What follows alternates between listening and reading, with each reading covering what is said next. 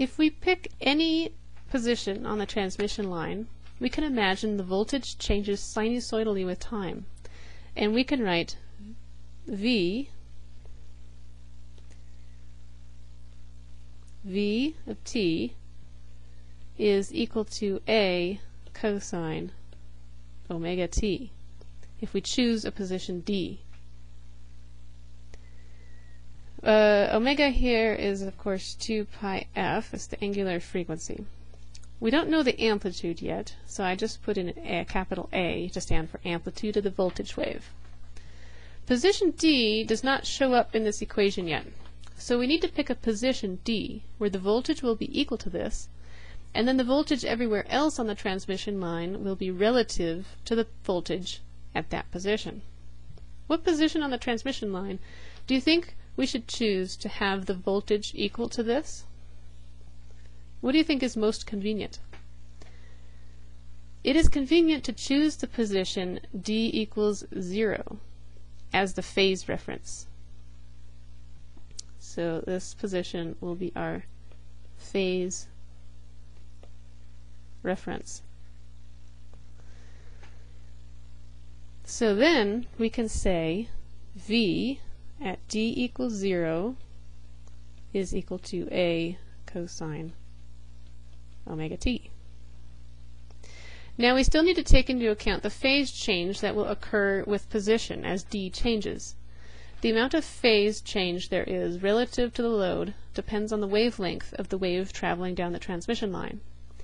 As a result, the amount of phase we should add is the phase constant, beta, multiplied by the distance from the load. So we'll take beta and multiply it times D, where beta equals 2 pi over lambda. That's our phase constant. This means that we can then write the voltage anywhere along the transmission line as V, as a function of D and T, amplitude A cosine omega t plus beta D.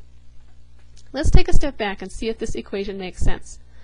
We know the wave will occur earlier in time as we travel from D equals 0 towards the generator. So as D goes up, we should get a wave that is earlier in time. How does D change to get a constant argument? Like say we want to track a peak of this cosine waveform. How does D need to change in order to get a constant argument? So as time t decreases, as time goes down, as we go earlier in time, how does D change to get a constant argument? Well, if we look at this argument, as t goes down, there's a plus sign, so D would have to increase, which makes sense, because as we increase D, we go towards the generator, which is earlier in time. So good, this equation makes sense. Note that this form that we just derived with an argument of omega t plus beta D is equivalent to the argument we had in transmission line notes 4, where we talked about the wave equation and solutions to the wave equation with the form z minus upt. And it's equivalent because up is equal to omega over beta. So the argument still behaves the same way whether you write it in this form or with an omega t plus beta D. Okay, now this is for the simple case where we have a single voltage wave propagating from the generator towards the load, since the load is matched to the transmission line. If the load was not matched to the transmission line, we would get a reflection, and we would have to add two sinusoids together to get the total voltage on the line. And if there was another reflection from the load, or generator, you'd have to add another voltage sinusoid. So adding more and more sinusoids together. You might imagine that analyzing the transmission line in the time domain with all the possible sinusoids is cumbersome. So for sinusoidal steady-state problems, we are going to use what's called the phasor domain. The The phasor domain will make it easy to add multiple sinusoids together. A phasor is a geometric representation of a sinusoidal signal as a vector in the complex plane. So here the x-axis will be the real axis, and the y-axis will be the imaginary axis.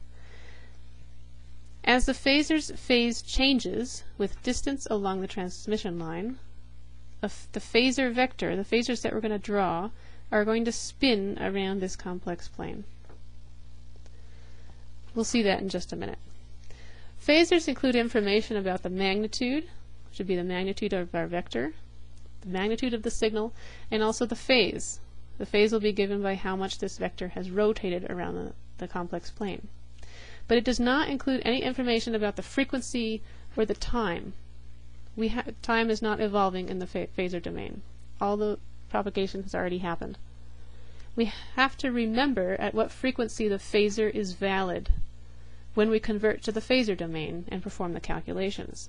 So remember, we had an omega in our waveform that has an f, and so our phasor is valid at that f that's given in the original expression. We use the phasor domain to simplify our calculations. Factoring out the frequency and time is purely for convenience because it helps to simplify the equations and the analysis. We're going to go through an exercise now where you will convert to the phasor domain the voltage time waveform we just developed for the matched transmission line. Use the handout to convert the voltage expression that's given here. So the handout should have been posted right above the video. So take this expression and convert it to the phasor domain.